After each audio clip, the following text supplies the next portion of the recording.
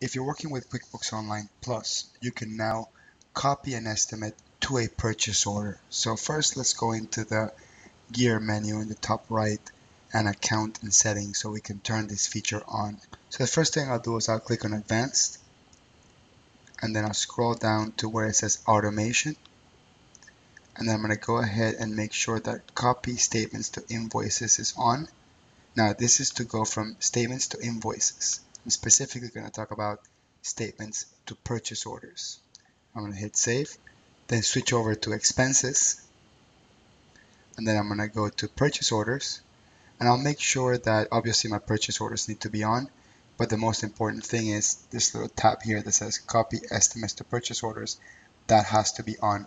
So I'm going to go ahead and click on Save and hit Done.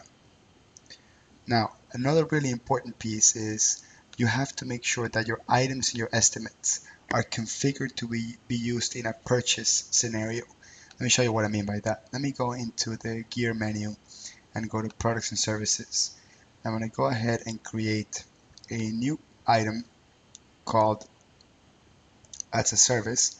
I'm going to call it hourly, okay? And then I'll make this $80 an hour, whatever.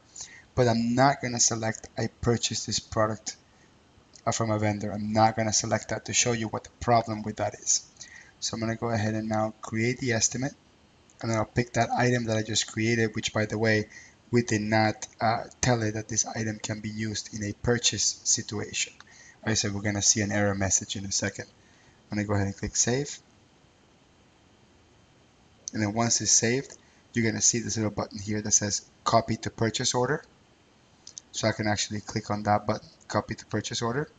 But then it'll give me a warning saying, hey, some of these items may not carry over because the item itself, you did not mark it as an item that's used in a purchase scenario.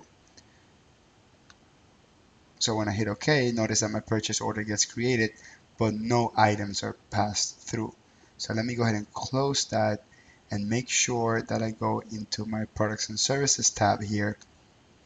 And I'm going to pick my item, I'll edit it, and I'm going to scroll down and make sure I mark that I purchased that from a vendor. Really, really important piece. I have to make sure I mark that. So I'll go ahead and put $50 there, and then I'll hit Save and Close. And then I'm going to click on my Recent Transactions button to jump back into my estimate. And then I'll now the estimate to a purchase order. So I'll click on that button there that says Copy to Purchase Order. You will notice I don't get that warning message anymore because my item is now compliant, because my item now has a different price for purchase scenario. And then I go ahead and hit Save and Close.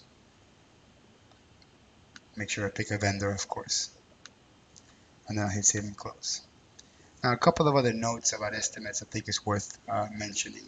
When I go into my settings and I ask QuickBooks Online to be able to convert estimates to purchase orders, the default setting is the estimate has to be under accepted status. So notice that right now it's under pending. There's no button there that tells me convert to an invoice.